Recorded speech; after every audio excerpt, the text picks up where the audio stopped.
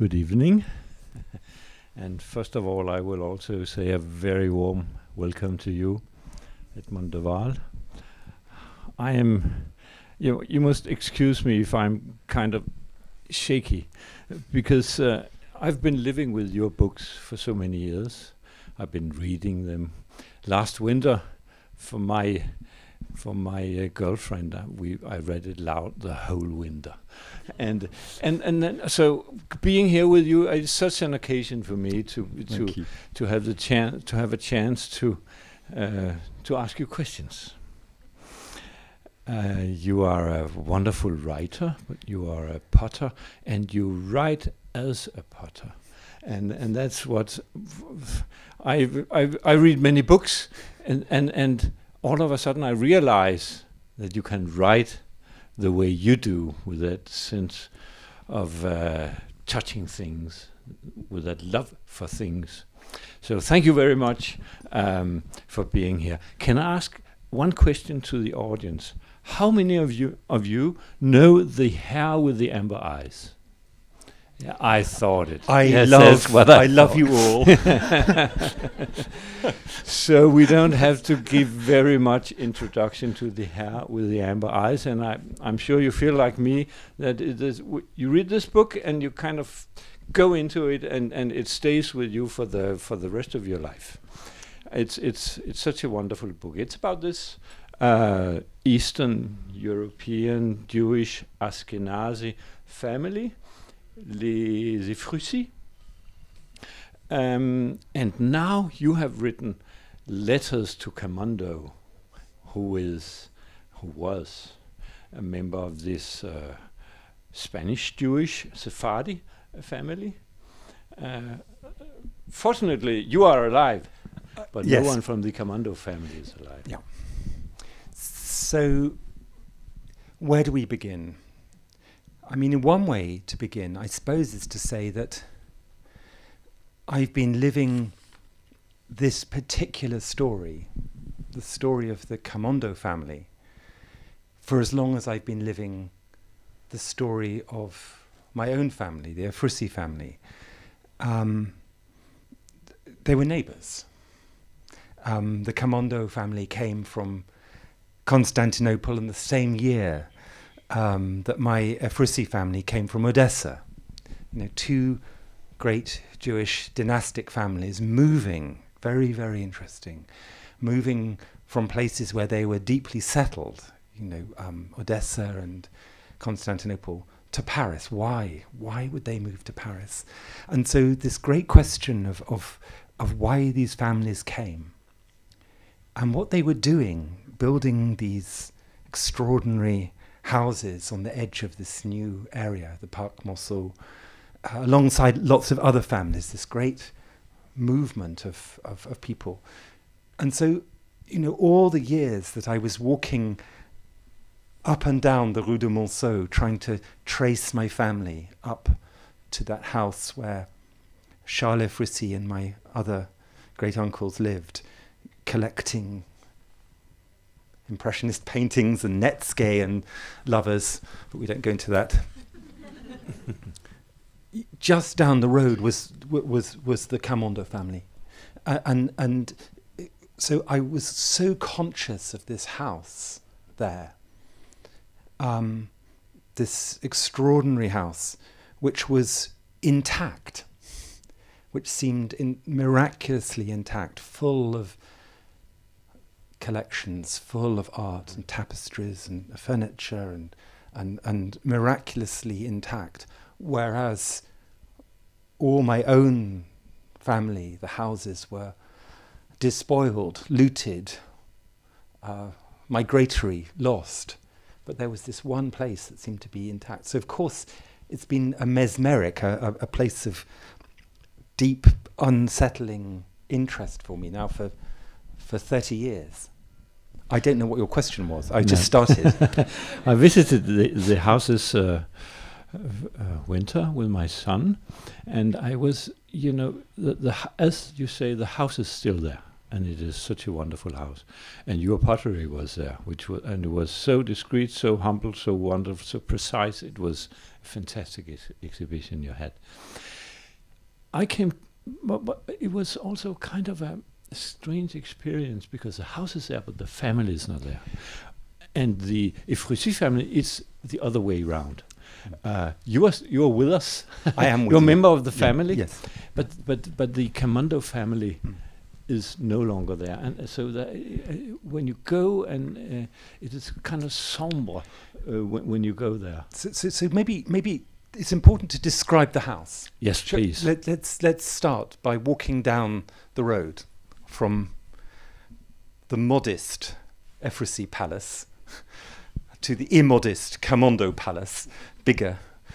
And what you do is you come down the Rue de Monceau, and there are these great gates, huge gates, and you go through them across a gravelled courtyard. And suddenly there's the Petit Trianon. You're in the middle of Paris, but there's the Petit Trianon. And it's extraordinary. It's a Belle Époque palace built to emulate the Petit Trianon by Moïse de Camondo, by this extraordinary Jewish collector whose family comes from Constantinople. You walk through the doors of this extraordinary house into a marble hall, and there's a great staircase sort of gliding upwards. And wherever you look in this house, there are the best tapestries on the walls. There's Savonnerie carpets on the floors. There's more French furniture than you ever need to see in your life. Amazing 18th century furniture, and bronzes and chandeliers and bronze. Everything is plural. Everything is more and more and more. And you realize as you walk through this extraordinary house that you've come into a kind of theatre. That what Moïse de Camondo has done is to recreate in incredible, beautiful, nuanced. I'm doing this with my hands because I want you to feel the furniture. You're not allowed to touch anything, but if you do. But you feel it when you read it. It's really rather wonderful.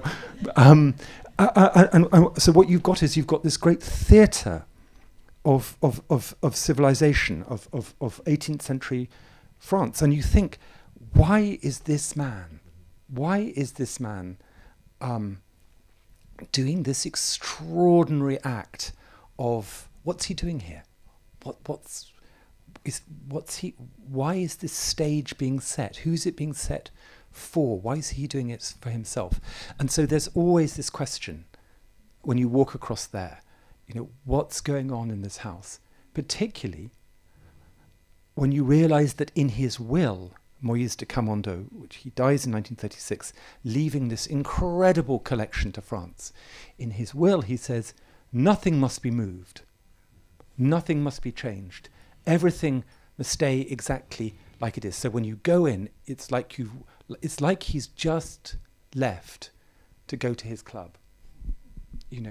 Everything is extraordinarily, exactingly placed. And what do you think he was trying to do? In a way, being more French than the French, plus royal que le roi. You have to imagine he is the son of a first-generation immigrant.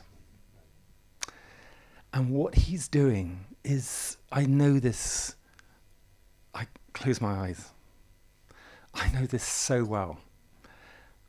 He's assimilating. He's doing this incredible act of hiding in plain sight, of making something which is so Parisian and so perfect and so French. He's making himself into the perfect French, civilized, gourmet, sportsman, collector, giver of dinner parties, patron of the arts. He's making himself more Parisian than the Parisian. And what he's doing in this, it's a very particular homage. It's a homage to a particular moment in French life. It's the moment of the Enlightenment, of the best moment in French history. It's the moment when the Jews are given equality. Yes. It's all these things are happening in this extraordinary theatre that he creates on the Rue de Monceau. But one thing that Le Petit Trianon didn't have was a kitchen for kosher food. Yes. It still is a Jewish house. Okay. It's a Jewish house, and yet, it's so interesting. So he does.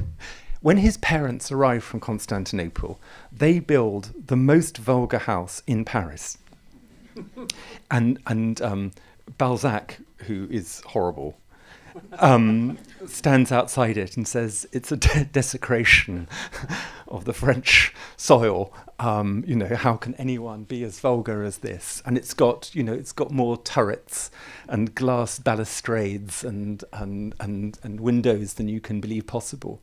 And in that house, there's more gold on the walls and paintings on the ceilings.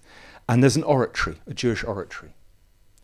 And I know this house because it's exactly like my great-grandparents' house in Vienna, when they build the house on the Ringstrasse, the Palais of Russie. It's exactly the same house. It is too big. The Palais of Russie on the Ringstrasse takes up a block of Vienna, and it is gilded and marbled to the ends of your fingertips. This is me not touching my family house. And this is the first Camondo house, and when his father dies, he pulls the house down. You want a good Jewish story? You want Freud?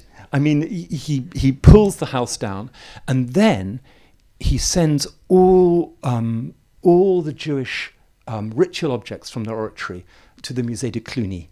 They're all there.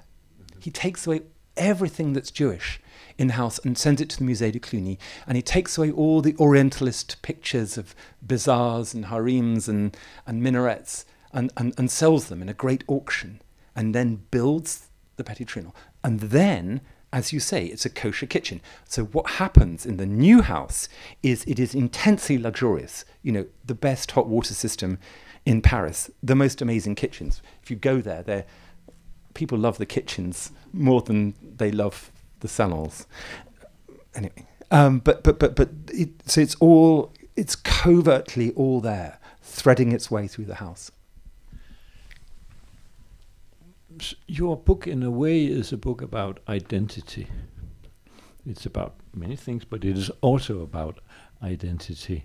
And this morning I thought, had Camondo been alive, or one of his sons or daughters, today they would have been able to get a Spanish passport, because they were thrown out of Spain in 1492. So identity is so many strange things. It is absolutely about identity. It's a book really about. It's a book about crossing a border and belonging. You begin somewhere and you choose another country. And that country, you love it. It becomes your country. You bring your children up in it. You have grandchildren, in Moïse de Camondo's case. And you may teach them about the home country, about where you've been. But this is your place. And it doesn't matter whether it's Austria and Vienna and in the fin de siècle, or it's Paris at exactly the same moment. What you're doing is you're learning how to be yourself in a different place, and that's intensely around a community. I mean, the Camondo and the Frussi and the Candover and all these other families and the Reinach families, they all intermarry. I mean, and they all go to the same synagogues and all that kind of stuff. Same in Vienna. But at the same time, what you're doing is you're profoundly listening to French culture. So when you look at that generation of people, Moïse de Camondo's generation, they are unbelievably cultured. They are writing amazingly. They're curating. They're collecting. They're in politics. They're in civil society. They're generous to the ends of their fingertips. And what they're doing is that they're proving themselves as good French citizens, and they're working really, really hard to prove that their identity is grounded in this new place. Their identity. And that's one of the very, very sad things in your book, in the story, and in the story of the family, that there's so much loss, and maybe the worst loss for Moïse is the loss of his son. So Moïse has two children. He has a son, Nissim, who in good Jewish tradition he calls after his grandfather, and a daughter, Beatrice. And Nissim he's not the brightest student, but he's a loyal and honourable and loving son. And we have all his letters, astonishing letters, pages after pages of them. And when the First War breaks out, he joins the army and he joins the Flying Corps. And he's very brave. He flies over the front taking photographs. And his plane is shot down and he's killed in 1917. And there's this, I talk about it in the book, there's this moment, these weeks when Moïse is waiting to know what's happened about his son. And there's this letter from Proust. And Proust, who's a friend and a neighbour, writes him the most beautiful letter, saying, I'm with you in this moment of uncertainty. Proust is very much part of the book. Seems to be part of all my books, but I'm sorry about that. There's nothing you can do about it. And Moïse brings the body of his son home, and he's finally buried in the family graveyard.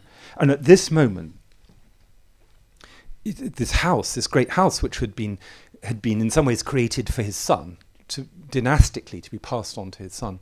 That's when Moïse decides, okay, no, this is going to become, and this is very, very important, a memorial.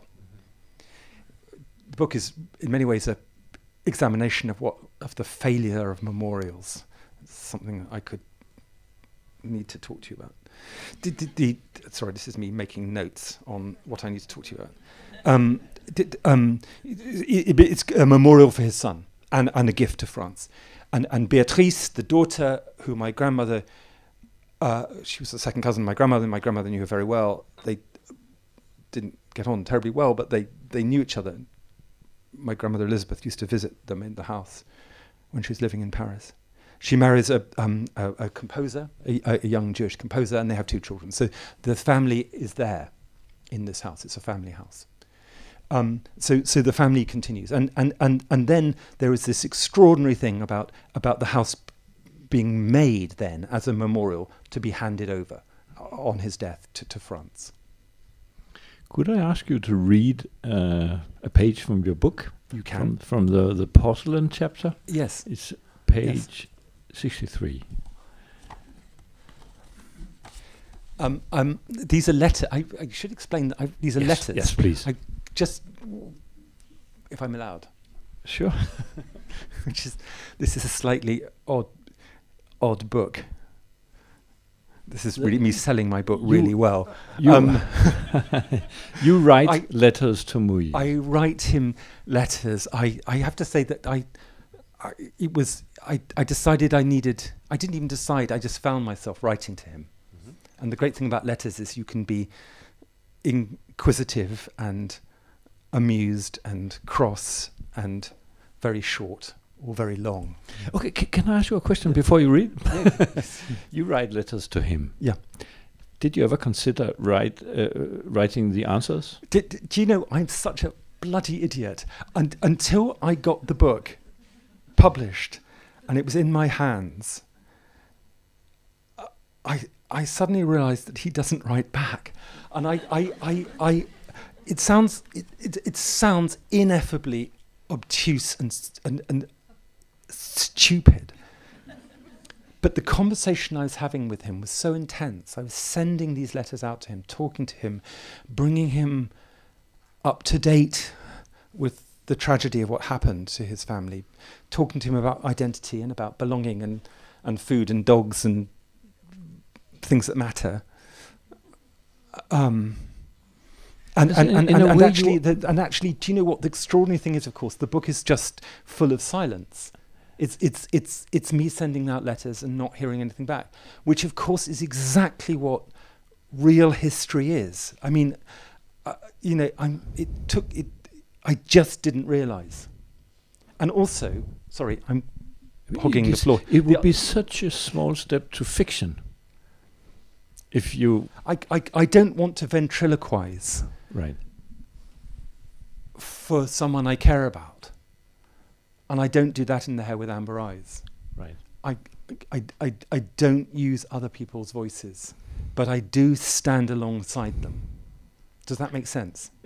Very much so. I walk in their footsteps, but I don't use their voices. And that's a really important distinction. Mm-hmm. The thing about getting to know him is that I'm also really uncertain about how well I know him. And so throughout the book, I either call him Monsieur, or cher Monsieur, or dear friend, or Monsieur le Comte. He's a count after all, and I'm only a Potter, for God's sake. So I'm kind of always trying to work out quite my friendship level and my social state. But this one, you want me to read this one? Sorry for all these questions. No. Cher Monsieur, this is letter 23. You have a table set up for yourself in your porcelain room. This is refinement. The table is set with your chair facing the window onto the garden. The birds surround you. You eat alone. Augustus the Strong commissioned a porcelain menagerie from Meissen for one of his pleasure palaces. There is quite a lot of snarling and baring of teeth, but here you are in an aviary. The vitrines that surround you are generous, each with 6 shelves of Sèvres porcelain. Each vessel has the lightest of green borders, the colour of early spring, studded with pheasant eye pattern. The eye of a partridge, maybe, a dot of gold against the white porcelain ground, circled by cobalt blue dots. Each of the panels that holds the decoration of birds is framed in gold, so that this toucan, this missel thrush, has its own little patch of the world, a rock to sit on, a bush to sing at. And then there are grey monochrome medallions of classical busts and a gilded rim, because this is Sèvres, and they never know when to stop. Not knowing when to stop is pretty much a definition of European porcelain. This porcelain, with its custard cups and salts and ice pails and plates, comes from Les Services aux Oiseaux Bouffons. Each vessel has the name of the bird or birds written in copperplate writing on the base, along with the Sèvres mark and year number. I wonder if this means you could upend your compotier ovale to check if you had correctly identified the Tyranne huppé de Cayenne or Faisan Vertré de Cayenne that both strut on this grand oval dish. I worry slightly about eating a roast pheasant from a dish that shows a pheasant. But what I love about this is that all these images of birds are taken from the 1,000 engraved plates from Buffon's Histoire Naturelle. Careful, scholarly Buffon, adumbrating the world, painstakingly marking out the differences and similarities of the whole of the natural world, and all that knowledge becomes a glorious excuse for a dinner service. The Enlightenment. Even better, the French Enlightenment. Talk and food and porcelain and politesse and civilité and everything possible. So that's how you have to go home and have your supper. Yeah.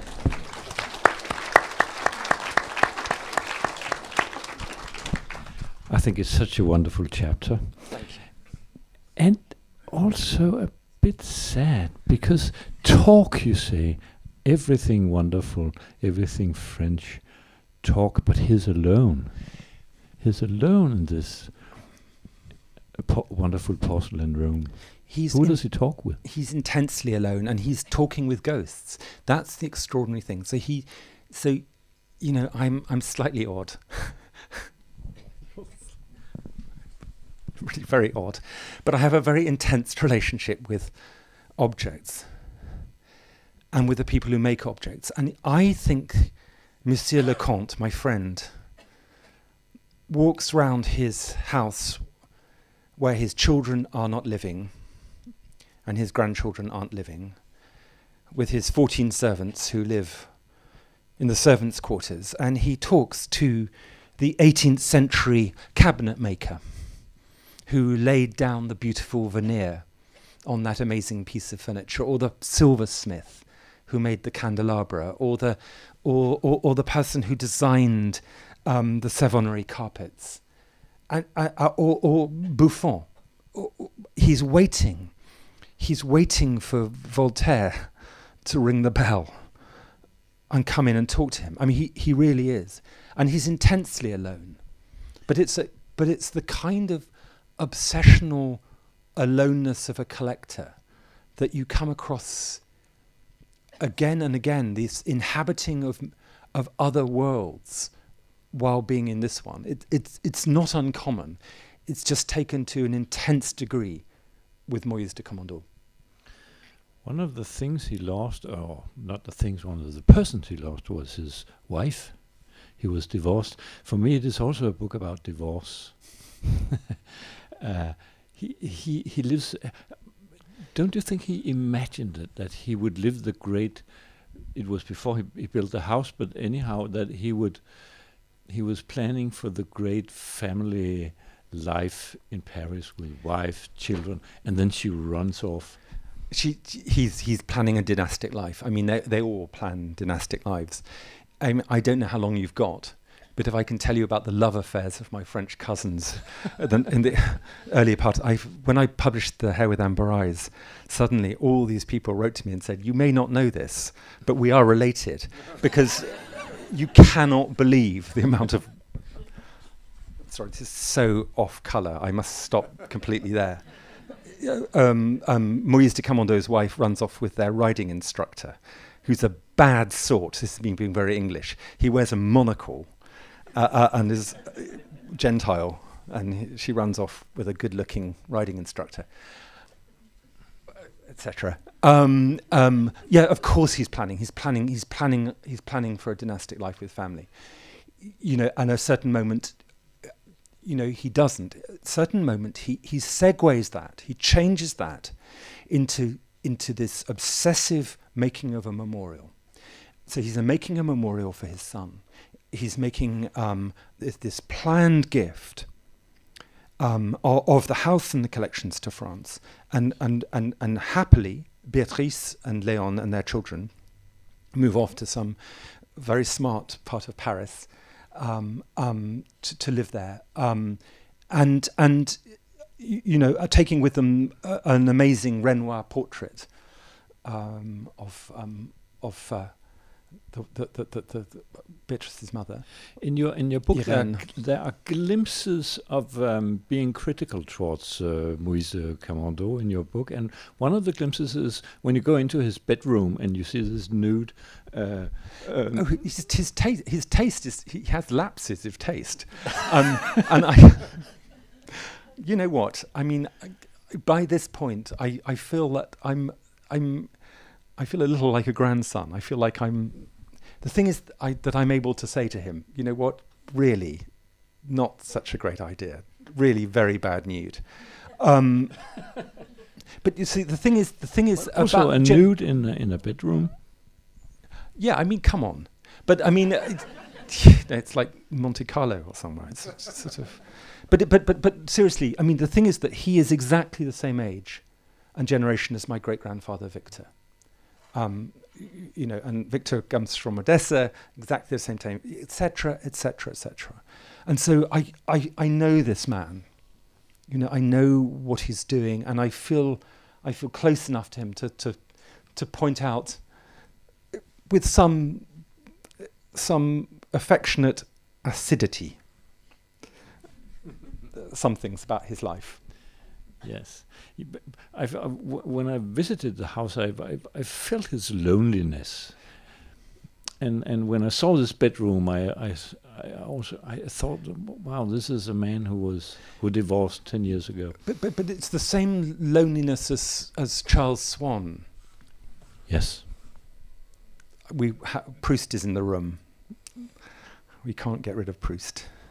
It's at the end. You know, Proust says, you know, there's the moment of when the collector has to close the vitrine, you know, and say, I have to leave these things. I have to leave my library. I have to leave my collections behind. But at least I loved things, you know. But at least I loved them. At least I was engaged properly and intensely with the world of ideas and the world of my hands and my thoughts. Yeah. So you know what? Loneliness, yes, but there are worse things than loneliness. You know, he's not disconnected to the world. He's just lonely. And those are different things. I think one of the critical ways that Proust looks at Swann maybe is that he considers Swann in a way disconnected from the world, because he cannot really touch the world as anything but art. Even his maîtresse and later wife, he looks at her as a piece of art. Yes. And maybe Maurice de Camondo does the same thing. I think that's fair.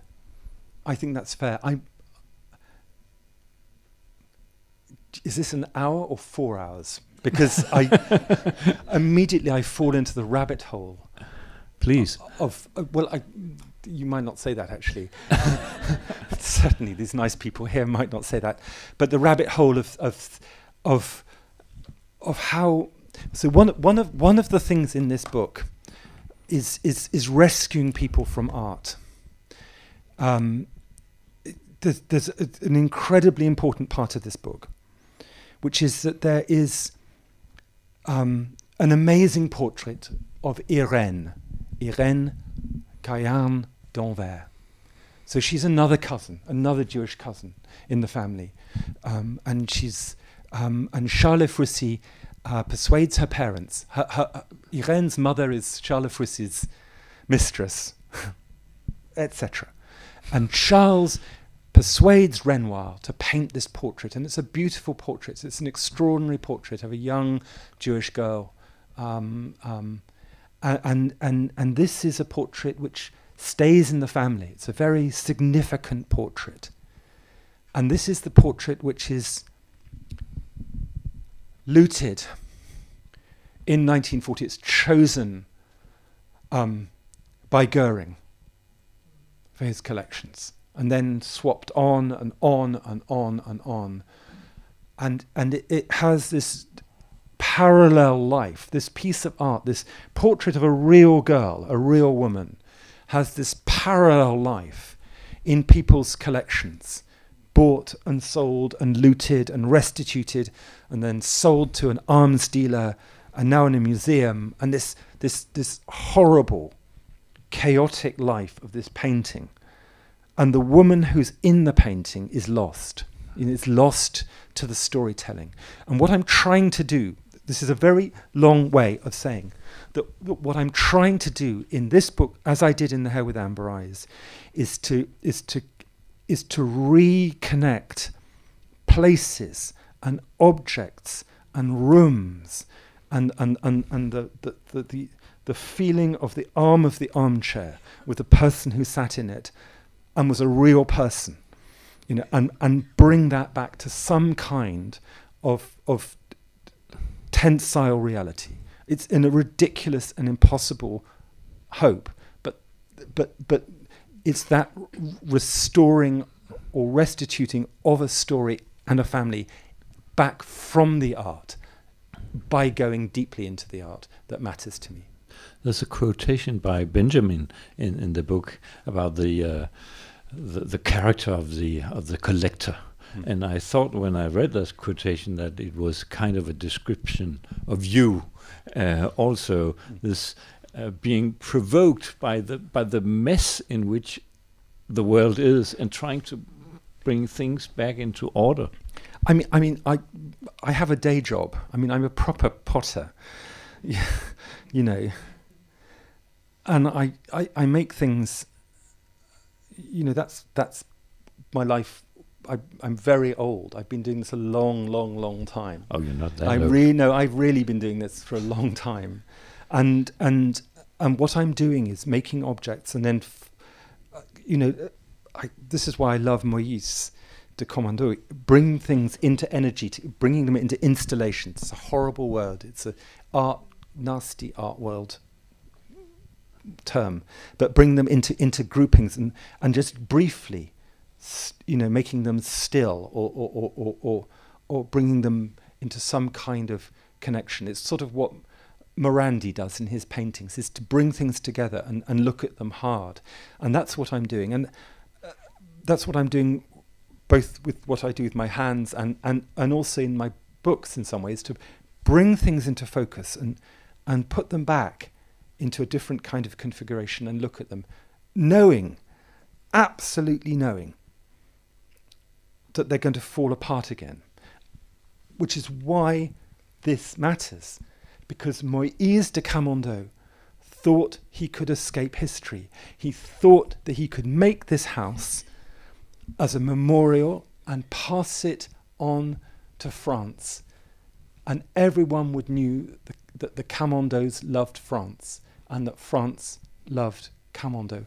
And he's doing this thing, he's making this installation and passing it into the future, and it doesn't work. It doesn't work. Now the porcelain is broken. It doesn't work because you haven't read the book, but what happens, you've read the book, but what happens is so appalling. Yes. Which is that, you know, 1936, he gives the house to France. It becomes a museum. The next year, it's hugely popular. There's a guidebook. There are queues of people down the Rue de Monceau to see this new museum in Paris. It's astonishing. 37, you know, great ceremony in that beautiful gravelled courtyard. The Minister of Culture accepting it on behalf of France in gratitude. And 1940, the Wehrmacht walk in unopposed to Paris. And the day before, Vichy edicts are announced about stripping Jews from jobs.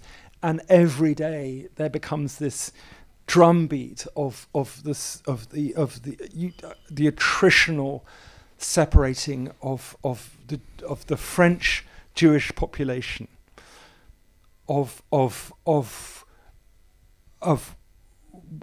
where they can sit in a park, where they can stand in a metro, from their bicycles and their radio sets to wearing a yellow star, to their possessions, to rounding them up, to Drancy, that horrific concentration camp guarded by French policemen, the buses driven by the French bus companies of Paris, taking people from the Vélodrome d'Hiver to Drancy, and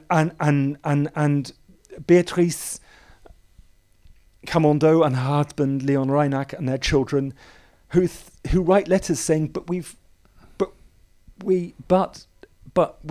given this, but we've done that, but my uncle sponsored the Musée de Cluny, but we're French, and the letters are in the archives, and there's the scribble in the margins of the letters which say ne pas libérer, don't know, and they're in Drancy, and you know, you want to know about archives, the romance of archives, the extraordinary archives in the attics of the Musée Camondo, untouched and full of beautiful letters and wonderful wills and menus and hunting records and glorious things, and then the deportation cards. Yes. Terrible. Because they are deported and they are murdered Yes. in Auschwitz. And that is 5 years after that ceremony of giving this memorial Yes. to France. And in this way, your book is also a very harsh book about France, which is the country of enlightenment and talk and wonderful things and porcelain and so on. But it is also the very same authorities who accepted this house and this museum, this gift. A few years later, they round up the Jews, even the Jews who gave them this house. It's everyone. So it's the Jews who give houses and collections, and it's the seamstress in the Marais who has nothing. It's the same act of erasure, the same act of the deliberative act of taking away the dignity of your fellow citizens. It's a tough book on France. There aren't enough tough books on France. That's the reality. I think it's fucking dreadful. Excuse my language. That's an English word. By how little. I'm sorry. I really shouldn't have used that word. But it is palpably true that there are not. That you walk through Paris and you are not aware. You walk through Paris, and I am powerfully aware of the houses where families were deported from. I walk down the Rue de Monceau and I can tell you which children lived in which houses. And I can tell you where the SS were billeted, and I can tell you where the Militia were headquartered and where Himmler visited, and I can tell you that you can walk down that affluent bourgeois street in Paris and have not the faintest idea of what happened. And you can walk into the Musée Camondo, and there's a very small plaque underneath the big plaque that says this was given in 1937. And there's a small thing which says about Beatrice and Léon and their 2 children, and it says, died for France. And you think, no. We were talking about the Stolpersteine, les pierres d'achoppement, these stones that you find in Berlin and in many other countries. You don't find them in Paris, in front of the houses. But there really should be some of these pierres d'achoppement stones in front of the Efrissi and especially the Camondo Palais. It's never. You know what I mean. So this is very much the last letters in the book are very much around memorial. Me talking to him about memorial. And the fact is that memorials are profoundly inadequate. They are going to fail. They can never fill the space of the loss. But that doesn't mean to say that there's not an active need to reinvent memorial continuously, to go back to the space of loss and reconnect to it, and that can be Stolpersteine, which I think are extraordinary. There's a quote, I don't know where it is, by Jean Amery, the wonderful. I'm not ever going to find it. If you read the book, there is an extraordinary quote by Jean Amery, who survived Auschwitz, the great Austrian writer. Here it is.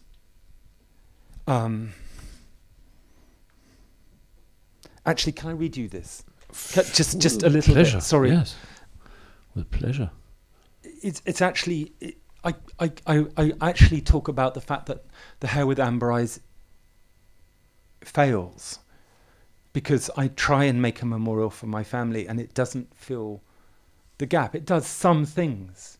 It brings my father back to Vienna, and it makes him present in Vienna again. Sorry, bear with me. This is it. Your house, they say, is a fitting tribute to the memory of Nissim, your father, Nissim, your son. Walk around the Musée Nissim de Camondo. It is just so. My book on the collection passed down to me, The Hare with Amber Eyes, is a fitting tribute to a lost family, naming the dead, saying their names as a way of making it cohere. I make a book, an attempt to try and work out what it is to pass things on.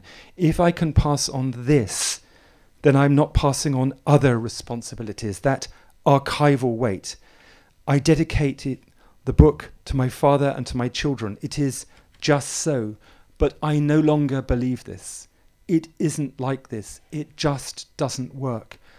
Tribute and restitution sound like the end, sound like closure. But Jean Amery writes, I do not have clarity today, and I hope that I never will.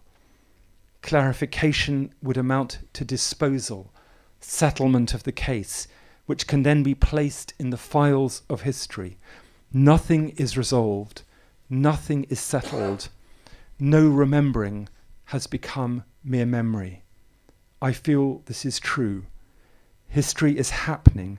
It isn't the past, it's a continuing unfolding of the moment. It unfolds in our hands.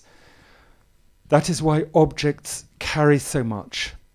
They belong in all of the tenses, unresolved, unsettling essays. It's nothing is resolved, nothing is settled, and that's absolutely my feeling about the house. That this is the house. The house is this attempt of Moïse to resolve and settle things and pass them on. And there it is, and people go to this beautiful house in Paris and think, what a perfect museum. But it's an unsettled, unresolved and painful place. And that's why I have to write to him and bring back that unsettledness. Does that make sense? Very much so. And Proust is still in the room, I think. Proust says that the best part of our memory is what we have forgotten, because then we don't touch it, and then so it is still alive because we don't. If a story we tell and tell over and over again, it kind of degenerates or gets stiff, and sooner or later it kind of dies. Whereas if you had forgotten it, it is still alive in the things. Yes. And the things are like a memory. You stumble on a stone, and it's like a memory stick. Yeah. My whole memory. That's where my memory was. It wasn't in here. It was in the stone. It's an odd thing because immediately I want to say no, as well, because there's a bit in The Hare with Amber Eyes where I'm picking up a netsuke, one of these little Japanese objects that I inherited, and it's been in so many people's hands that it's like a memory of a fox. It's been worn away. It's just like just a nose and a tail left. And I'm thinking of all the people who have touched it you know, from Charles Froissart to Proust and Renoir, and all the way through my lovely late grandmother and Iggy, and then on into Japan, and now my children, and there's this feeling of all this memory of which is erosion, but it's eroding down to a more intense memory. And how do you ever talk about that? Well, one of the reasons you do it is you flip it from the object into words, and you use the image of the palimpsest, which I know is something, you know, the palimpsest is where you have a piece of writing and where you write on top of it again and again and again. So you have a text on vellum or parchment where one text is on top of another, and you can't read the texts below, but you know they're there. And so you have this layering, one which is an erosion through touch, which is a kind of memory, and the other is a layering of one thing on top of another. And they're very, very close. Only Walter Benjamin would be able to understand quite how to describe that, but they are very palpably, tactilely close to each other. That was a rubbish answer to your question. No. No. On the contrary, it was a wonderful answer. I would like to talk for days, hours, days, weeks, months. Unfortunately, we can't. But you have a chapter in your book where you kind of say the same thing in a kind of conversation with Montaigne. All the things you could have a conversation about. You would have liked to have this conversation with Moïse or Moïse. And when I saw this chapter, I thought that maybe you foresaw that I would feel that when we leave this room, there would be so many things I would have liked to speak to you about. So well, I would love to read it, but I have no idea what page it's on, so I've lost the page. So, given you're clever, you will be able to find the page. 113. 113. Chapter 41. Yes. Actually, that's a perfect end, actually. I'll read you this. I'll read you this, and then we'll run away and have a drink. Chapter 41. Cher Monsieur, I'm on my more formal letter. As you have a number of books of essays in your library, I thought I'd suggest some topics to discuss together in the manner of Montaigne, on why you keep carbon copies of everything, on placement at dinner parties, and on the placement of furniture in the house and the connection between these two actions, on being partly deaf, on being partly blind, on bed. How do you sleep in a bed that size? On Kaddish, on the sounds of the kitchen, on being exigent, on the papers. Figaro comes daily, Le Gaulois comes daily, L'Illustration comes monthly, Revue de l'Art comes monthly, Gazette des Beaux-Arts comes monthly. On mirrors, on glass, on surfaces that reflect and surfaces that don't. On the Bacchante. Really? I really didn't like his Bacchante. On smell, on chamomile and Montrachet, on the sounds of children in the house, on the sounds of silver on porcelain, on the sounds of the gardener clipping the box hedges, on those lunches you gave the Louvre curators. How long does a luncheon last? On sitting for portraits, Carolas Durin and Boldoni and Renoir. How do you choose? What is it like to see a portrait of yourself at the salon? On family graves, on how you greet people. Visitors to the house can arrive by horse, by car, on foot. Discuss. On what the dealers are trying to sell you now. There is an envelope from X in London with 6 photographs. They have the pleasure in inviting you to take the opportunity of reserving these works. Highly significant exemplar of the work of Y from Le Garde Meuble de la Reine. Let me beg of you that you take this. It ought to strike the perfect note alongside your other treasures, etc. On comfort in your museum. Since visitors usually keep their coats on, only this entrance should be used, especially as it is more economical. On enlightenment, the liberation of the Jews, the abolition of slavery, on provenance in objects and on provenance in family. Family trees as inventories. On trees, on privet, all for now. I'll wait to hear which we should attempt. Essays are a start of conversation, contingent and digressive. You cannot be completely sure where they'll lead you. Well, a final one then. The shape of my library is round, the only flat side being the part needed for my table and chair, and curving round me it presents at a glance all my books, writes Montaigne in his essay of 3 kinds of association. So finally, on having round libraries, Michel de Montaigne and Moïse de Camondo.